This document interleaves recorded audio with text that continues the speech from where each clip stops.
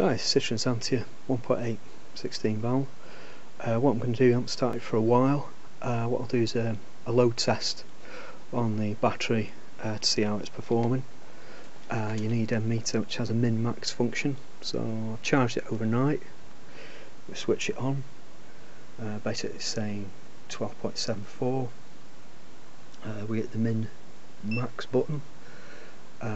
We don't really want to be any less than 10 volts. 9.6 is pretty bad. Means your battery's knackered. So we'll obviously start the car now, and we'll see what it drops down to on the minimum, and let's see what it does with a large load on the battery from the starter. Right, I'll start. Right, the car's started now. Alternator's giving out 14.48 volts.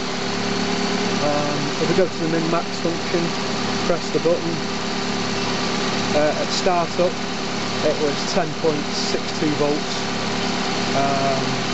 So basically 1 volt drop, which is okay. The battery's fine. It was below 10 volts, 9.6. I'd be quite worried.